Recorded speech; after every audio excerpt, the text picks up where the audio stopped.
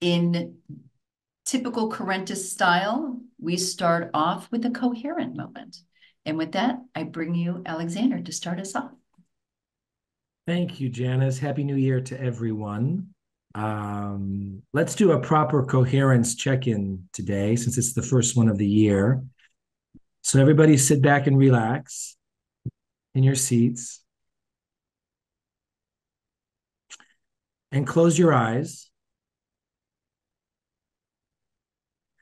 and just find your breath and begin breathing in a nice, long, slow, rhythmic pattern. Longer breaths, deeper breaths, slower breaths. In and out.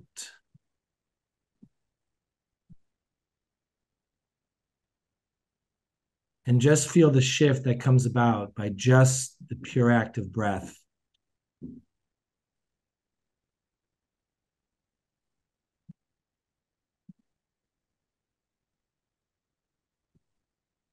Now shift your attention to the area around your heart, imagining there's a space there where the air can flow in and out. And metaphorically breathe through that space in a slow, long, and deep manner.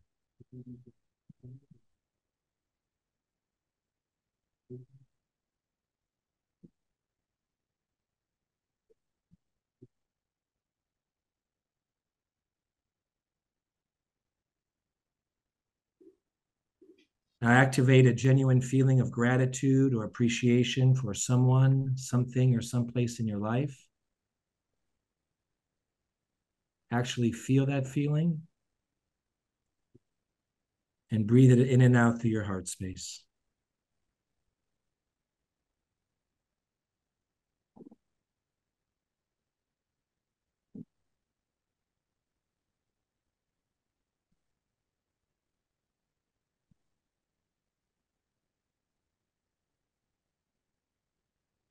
Okay, take a deep breath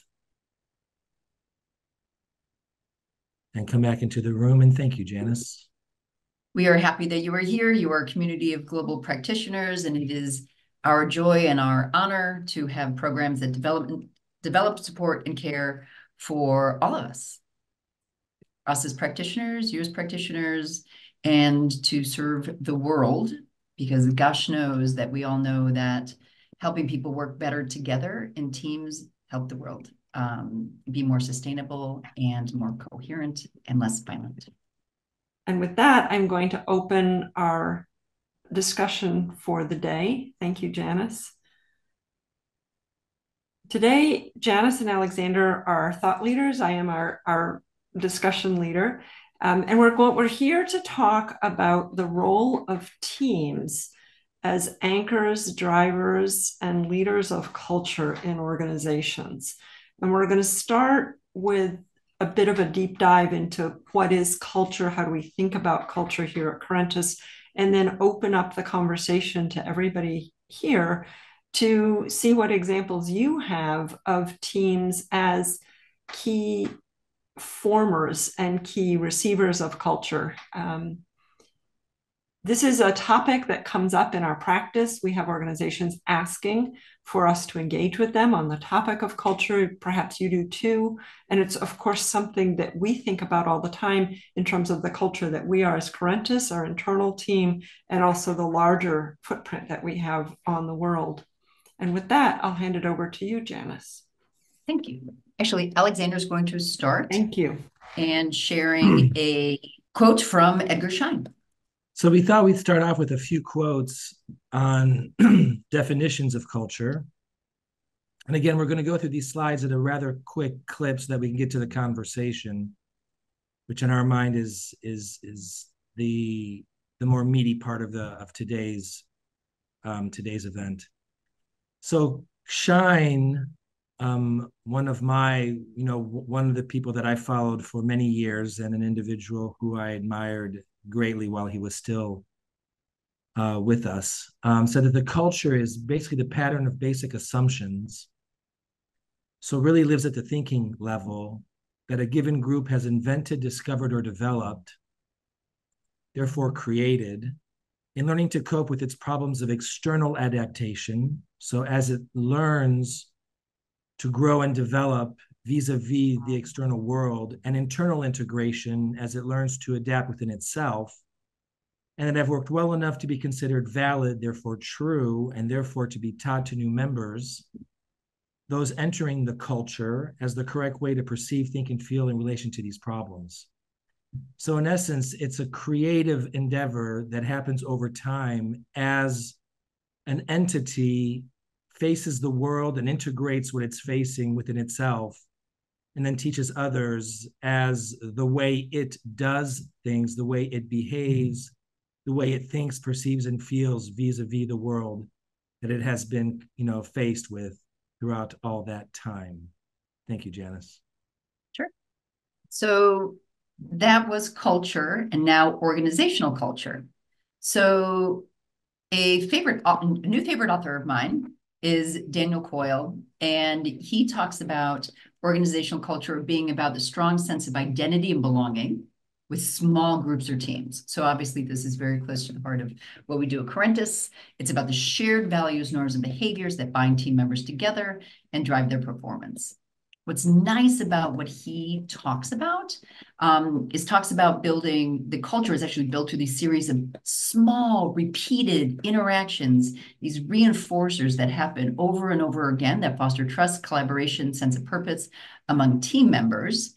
And it's not just about the messages that leaders send, but about the signals that are sent every single time people communicate and interact. Now, that doesn't mean like, oh, if we blow up in a meeting and that's kind of a one-off, that's something that would completely skew the culture. But it's amazing how many clients do we know, and even probably including ourselves, where you get a survey back and 1% of the people say, oh, that speech you gave probably wasn't the best for me, or didn't really work for me. And you hold on to that, as opposed to the 99% of the other people who said, oh my gosh, it was fabulous, I learned so much. So we also do that as humans as well. So we do have to pay attention to, especially when you're leaders of an organization, people who have influence, every single time we interact and communicate with others. And if we find ourselves to have skewed from what the alignment of that culture is to, what do? Notice, shift, or share. So that is a nod to Alexander's Thinking Path video that we widely share that's on our YouTube channel. Another person who I love, read quite a bit from is Amy Edmondson, and what she talks about from time to time, not just in her books, but in her podcasts and articles, is why teams? Why are teams this social bond? Well, because we're social beings, right? So due to some, evolutionary, mechanisms, human beings are incredibly attentive, and she uses the words interpersonal phenomena. So what does that really mean? At the dawn of human civilization, belonging to a group, what we call a team, they were called clans or bands, meant survival, and being rejected meant death. That means that these social bonds between teams is instinctual. It is so core to who we are as humans that it is the powerful social bond that we believe is at the core of any culture of a geographic place, culture of an organization. And that's why it's key to what we do from a culture change standpoint. So just to put it into graphical format, we as individuals come into an organization, into teams, with the thinking and feelings that come from external cultural influences, where people were born and raised, the way in which the cultures in which they come from, etc. People come into organizations with that and have that continually throughout their lives. When they come to an organization, they add on another culture, and they do that through teaming, right? So teams are those social powerful social bonds inherent in teams that influence the shift to more consistent thinking and feeling.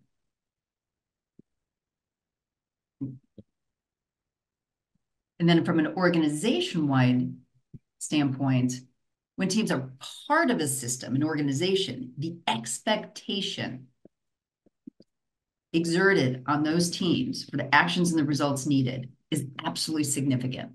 So culture and the bonds are on the teams, but the influence of the organization actually is very significant for that culture on the teaming side, which then brings you into teaming being the heart of an organizational change process and organizational culture. So this is what we believe. Focusing on teams in a culture change process significantly accelerates the transformation and leads to success with a more profound impact. And we're going to bring you through very quickly through two different tools that we use for organizational culture change. One is the thinking path, which some of you may know, which sometimes we affectionately call RAFT, and combine that with what we call the Corentus AIRR culture change cycle, brings teams into the heart of organizational change process. Alexander, would you like to bring us through thinking path? Yeah, sure. I'm wondering just at this point if there are any questions, Janice, Sure. before I jump in. Yep. So far. I see that Grace has a question. Grace, would you like to bring your question forward? Oh, I just, as I read the Janice introducing about the team concept for the survival earlier days, the boundary of a team is always still I'm discovering how big or small and what scope I can see a team. And I was just wondering what's her definition of a team could be extended. It's great. In terms of sheer numbers, like what is the most optimal number of members for a team? Is that what you're asking? No, according to the Amy, the author, Amy the Edmondson. in her book, what in her mind a team, her view of a team, how big that is extended. It seems like appears to me much larger in a scope to her way of looking at the team. I don't think Amy Edmondson in her book Teaming has numbers that are bigger than, say, 5 to 7. Has anyone else seen anything different? Now, multiple teams add up to a larger society, or one may call organization. That's multiple teams together, as opposed to looking at an organization as one team. It's one body, right? It's one system made up of multiple teams. Then can we look at each team as a sort of individual and making those team interaction as well as each teams can make bigger teams? Does anyone want to take on the answer to that before I jump in? Janice, it's Mel. How are you? Hey, Mel. Good. How are you? Good seeing you. I'm great. You too. In some of the work that we're doing over here in culture, really looking at organizations as a human system. To your point, it's a system and it's one body. I mean, and then to Grace, to your question, it's looking, if you were to do a parallel to the human system, a team could be an organ, the heart of the team, the kidney, the what have you. And there's a complete function unto itself, intact team, but yet it impacts the whole system and how that organs and skeletal system and nervous system all dance together makes the one. And we look at culture as the personality, if you will, of that human system of an organization. And then, of course, each team has its own culture within the larger culture. So that's how we look at it. If that helps or confuses, I don't know. And Mel, I've seen that metaphor multiple times. What is the part? What are the parts? And what is the whole? Right. Yeah, exactly. That's great. Grace, does that help? Yes, thank you. Thank you. It helps. Sure. Thomas, you want to ask your question? Yeah. So first of all, hi, Alexander, Janice, and everyone. Happy New Year, New Year. all of you. Thomas. I have a question about organizational culture and about formalizing it in an organization as a system of multiple teams, right? I'm asking that because when in the past years, when applying for a job, I always ask the question, what is the culture in the organization? And nobody could really answer the question. And I wonder if do you believe organizations should do an intentional attempt to formalize to a certain extent? Probably it's not possible because all is in flux. I understand, but um, if I read that we should think about um, values, shared values, norms, and behaviors, should organization do an attempt to formalize the cultures somehow, or should it just be free floating and kind of stay in the informal space? What is your opinion on that? Well, you're speaking to the choir in terms of yes, we believe the more formal, the better. In fact, the cultures that have a more formal, more explicit, more what we call visible way of interacting are more stable cultures. Because other people know how to interact with them. They're not afraid of making a faux pas, for instance. They're not afraid of being ostracized because it's more explicit. And so we believe the more explicit, the better. Anybody else have a differing opinion? Happy for differing opinion. So if that is the case, I wonder from the participants in that call, how many organizations do have a formalized organizational culture document that is shared with new staff coming into the organization? Well, I think one of the things you're going to see is that besides it being a document and just sitting on a shelf, what we're going to be going through in a couple of minutes is showing really how to bring those into the ways of working of an organization, to reinforce those. And because it's a cycle, like you mentioned, it's refined over time, right? Tosca? Yeah, I don't disagree, Janice, in fact, I do think I agree about the nature to make it overt, but what I would warn against is thinking that you can articulate the cultural aspiration from a top-down perspective and communicate it, the top-down, etc., because that's not my experience with how culture works. It's much more horizontal. It's much more through peer relationships. And that's how it goes, becomes vibrant and it goes viral, if you will. In that sense, I think the work by Leandro Herrero is quite on point. So a lot of organizations, I see that in the NGO sector, to think that they can articulate this explicitly and then communicate the hell out of it, and that will do it. But that's not, I believe, how it works, at least not in nonprofit sectors. Yeah, which is why we believe teams are at the heart of organizational culture, and actually working with teams to generate the articulation of the culture is as important as working with teams to integrate it and reinforce and refine. Yeah. And with that, Alexander, you want to go through Thinking Path? Yeah, I mean, it's an interesting conversation we've just had. I tend to lean towards where a little bit of a differing point of view than Janice, and I tend to lean towards where you are, Tosca. In the sense that it's hard to really describe a culture. So Thomas, to answer your question as well, but in many ways we can provide some general attributes of what a culture looks like and feels like. And we can share those attributes as ways of behaving and ways of acting and ways of being without being too dogmatic about this is the culture and therefore if you're in or you're out. Cultures evolve and change over time and they morph. And there needs to be room for that to happen. At least with the clients we've worked with, there's an evolution to culture. And sticking with one model tends to prevent that evolution and therefore prevents the actual growth and scaling of the organization.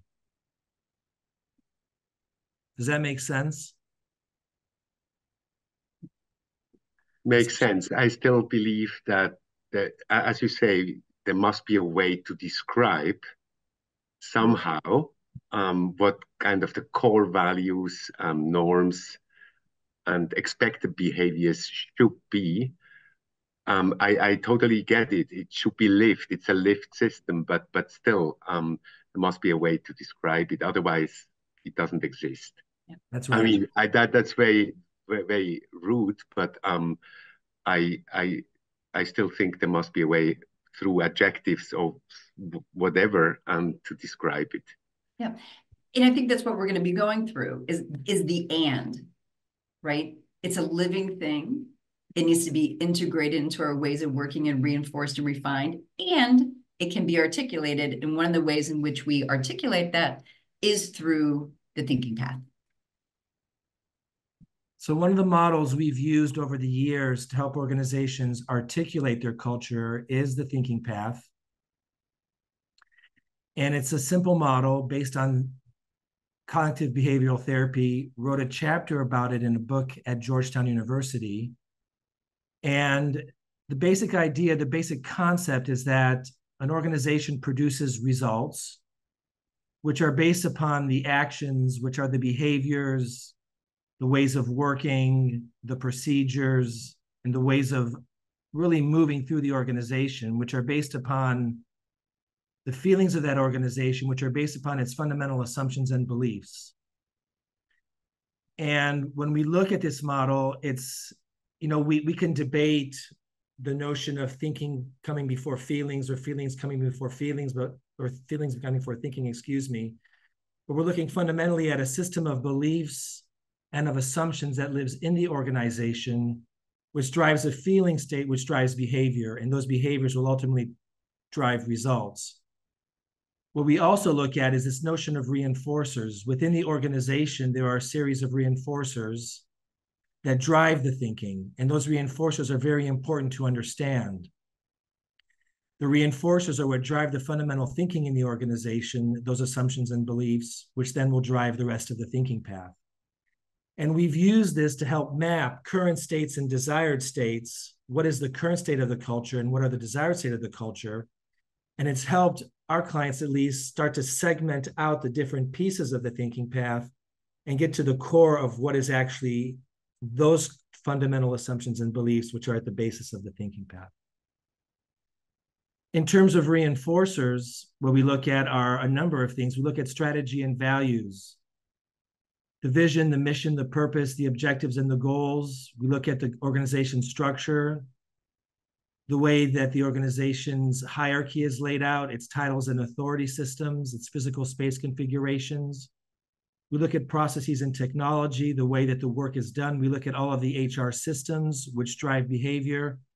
And we look at leadership and management as being fundamentally at the core of what leads and reinforces thinking. So as an organization starts to want to build its desired system, it looks at these basic reinforcers and designs the reinforcers that will drive new thinking compared to the reinforcers that are driving the current thinking. And Alexander, I'd just add that these reinforcers apply at the organization level, which is how we kind of automatically think of these, but they also apply at the team level. We can think about how team members look at and intuit or imagine what's happening around the table, whether it's a real table or a virtual table. That is correct. So here's how we bring the thinking path into the process for culture change. So the first thing that we want to do with an organization and our team is,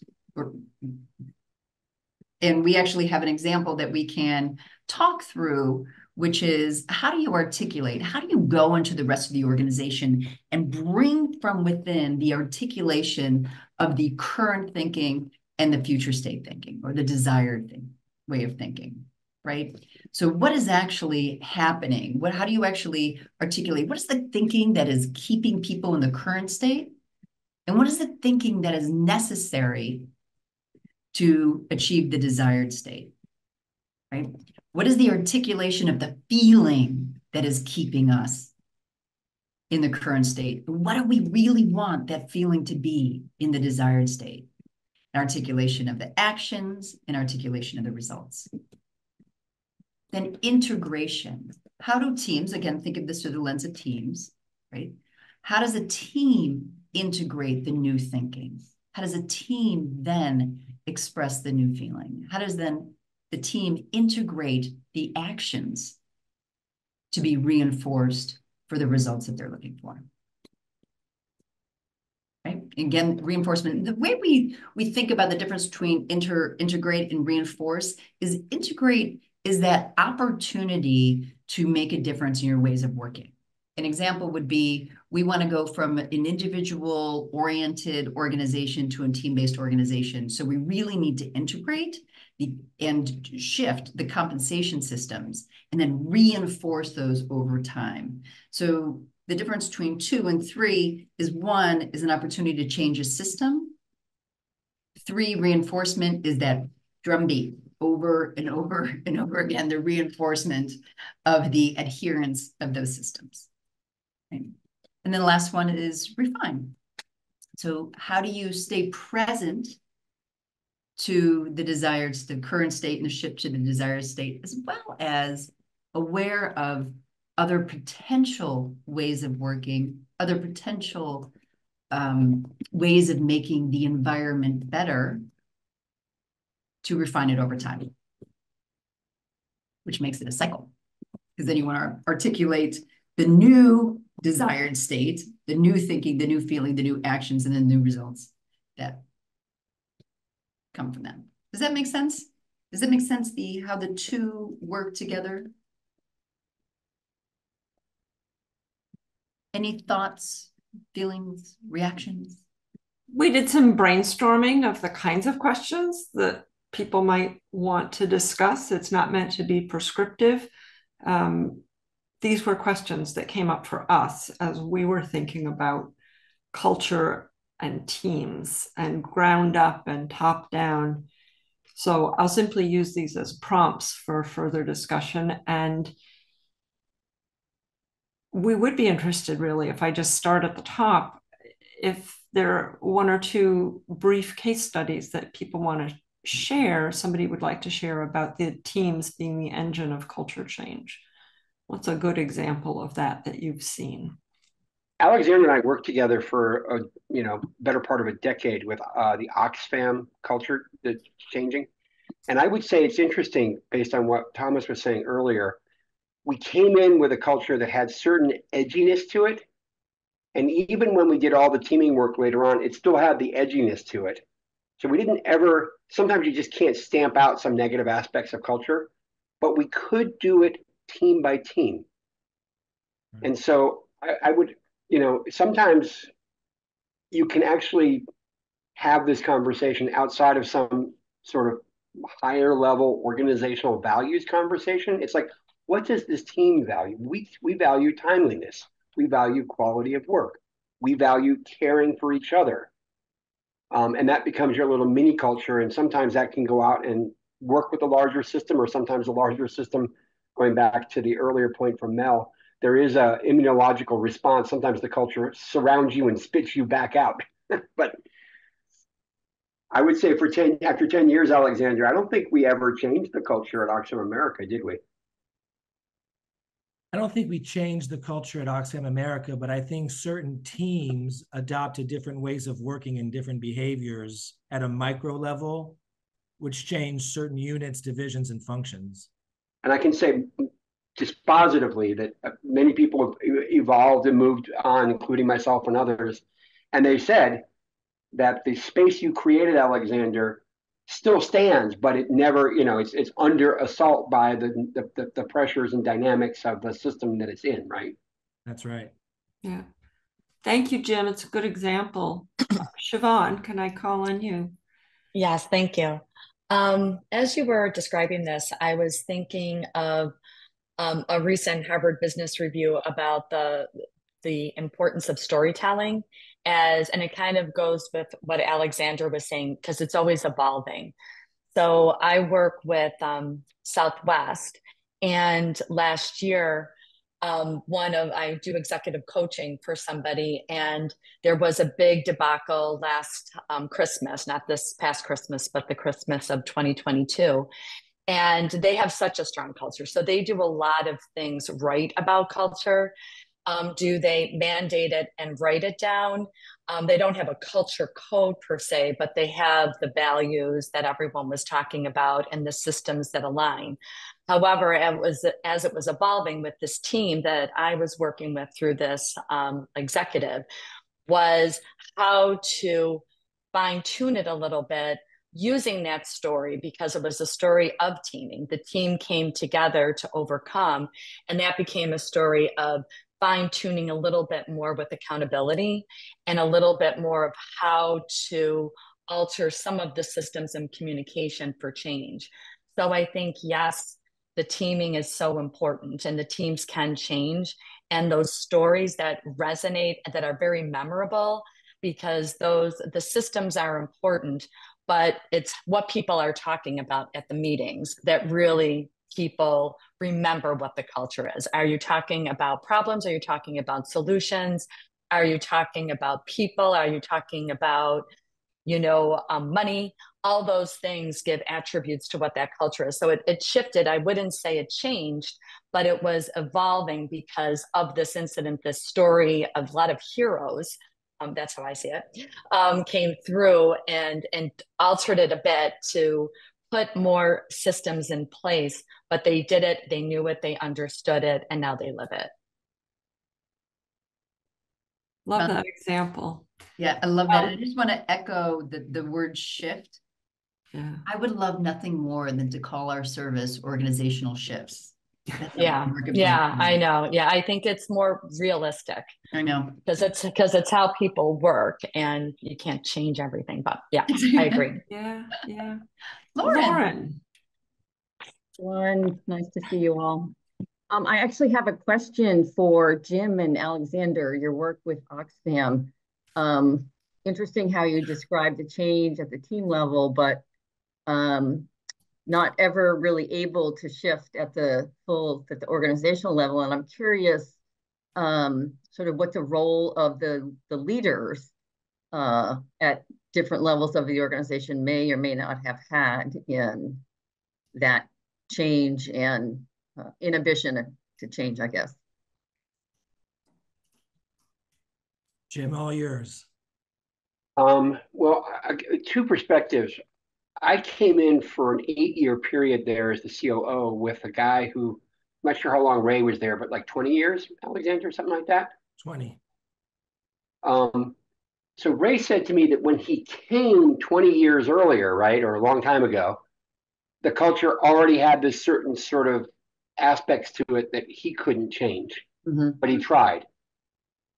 And so you can say over his 20-year period, some of those things he didn't even change. And then if we look at just that 8-year period, Alexander joined me at the end of year 1. I think we knew that we didn't want to be this way, but there's something in those slides you were talking about earlier that's like, not only does it reinforce itself, but it kind of polices itself, like it forces out, you kind of get stuck. Remember you had those different colored dots, Janice? Well, imagine if the dots somehow implied good or bad culture. And you had like bad culture dots and good culture dots. Well, if you had a lot of bad culture dots everywhere inside the organizational structure, it's acting on you. And it turns out that it wasn't necessarily at the top. In fact, to the earlier point that Tosca made, we tried top-down stuff. It didn't work. We had to sort of start to walk the talk. And we actually had to get one team to do it. And then we had, to Grace's point earlier, we actually had teams acting as individuals. Like we had in that last call, Mathoni talking about on the last First Friday of the battle between one team and another team and having team-to-team interactions and creating a team-to-team culture. We actually had that happen, but it only went so far. Like we got it out to about, I would say, most of the leadership team within Oxfam America. But then we tried to roll it out to all of Oxfam, which was 10,000 staff. And I forget how many people we put through the lab training, but it was like 300 or 400, Alexander? It was 490. 490 people. And we tried to do reinforcing and stuff like that, but I don't think we had enough reinforcing to talk about that AIR stuff. So we had good articulation, we had some integration, but the reinforcement mechanisms were actually negative, not positive, i.e. there was counter reinforcement going on or pushing back as the culture fights you. Yeah, that's great. And that's why there's separate parts of AIR, because yeah, the operation people, or you could say, okay, let's integrate this. But if it's not reinforced over time, over and over and echoed in the drumbeat, it's not going to stick. I've got two people to bring in. First Tanya and then Susan.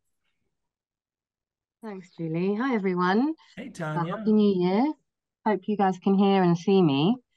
So I've used the Corentus team wheel before as a framework to assess and understand organizational culture, recognizing that, mutual accountability, collaboration and cohesion roles, purpose and the ecosystem base are all fundamental parts of culture.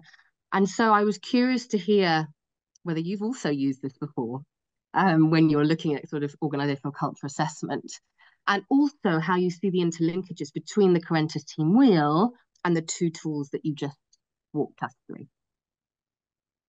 That's fascinating. So Tanya, that's a first for me, at least, to hear that you use the team wheel for understanding culture. So it's nice to hear that. So I have not, just to be clear.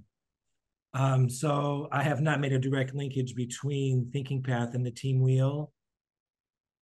So, I mean, outside of the fact of taking a look at the wheel as a system of tools and methods, right? Actions that one would take to build a high-performing team, I've not melded the two together. But it's nice to hear that you have used the team wheel as a way to understand culture. That's really fascinating. Yeah, and maybe there is an opportunity to meld the two together. Yes, they seem very complementary. Yeah. My mind is racing as you speak. And I think we've done so without the explicitness. In other words, we go in and work with teams because they want to go from good to great or they're dysfunctional and they need some support. And so what are the shifts? What's the current state, desired state of that organization? And we utilize, one of the assessment tools we utilize is that a voice of the team. What is the focus area that can help that team shift? And then say it's mutual accountability, or say it's, a better, they want to be a better decision-making body, or say it's, D&I, right? So that team wants to shift, and then we cascade that learning throughout the rest of the organization. And that in and of itself, that we don't sell it as such, is a culture shift, is a culture change. It's helping the organization get much more proficient at a particular area of the team wheel, such as mutual accountability, which one could consider being a culture shift, because that's what happens. I believe that some organizations are very afraid of hiring somebody to do a culture change for a number of reasons. One, it just seems like a big thing to do. It seems like a very expensive thing to do. There are some certainly that do it, but we've found that sometimes it's easier for organizations to hire for a team and then have that cascade. Maybe it just seems easier for them to get their head around. It seems more tactical and operational, maybe easier to identify as a service. I mean, I don't know. I'd love anybody else to share their thoughts. This is along the lines, Susan, I think, of what you were raising. Did you want to say something today? I'm coming from the perspective of being in a leadership role now and noticing that our leadership teams either are non-existent, or the executive leadership team does not operate as a real team. And as you all were talking, I was reflecting on I'm very clear on what the culture is within my division and within a number of other divisions that have very different missions. But I cannot really enunciate what the organizational culture is, because it doesn't feel very integrated. And I'm not sure if that's because I'm a deputy, so the division chiefs are on the leadership team, and I just occasionally act for my division chief. So I'm not seeing an integrated culture, and that group is not, despite saying that they want to function more strategically, they're not even talking in a way that looks at the organization as a whole. And so I'm curious about where to start in trying to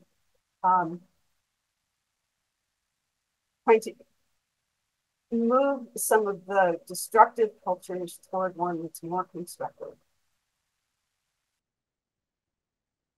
That's a challenge. I completely, I hear you. So we love obviously working with on the leadership team level, but sometimes, not always, but sometimes there are teams within an organization that have more influence that aren't on the leadership level. Or a team you can put together of influencers, of champions. So we've seen both of those be helpful.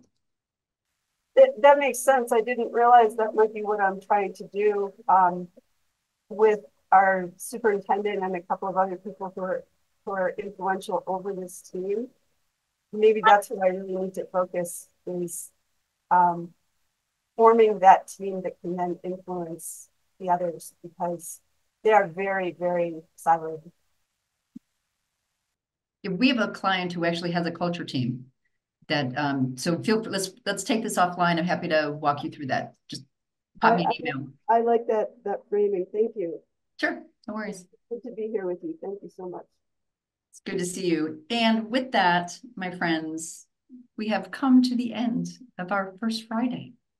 So thank you. Alexander, you want to do a super quick mindfulness moment to transition us back into the world in which we came? Super quick? Super quick, because we're past time, unfortunately. Everybody take a deep breath. A quick, deep breath.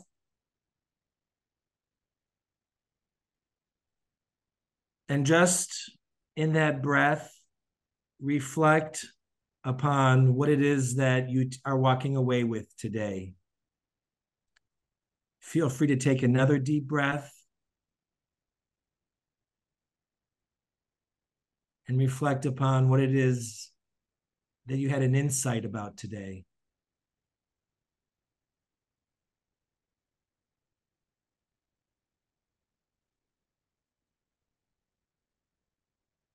And with that, I think we'll leave it at that, Janice. Thank you. It's wonderful to be with you all. So great to start the year with you. And I wish you all the best. Thank you, Janice. Thanks. Thanks, you guys. Take care.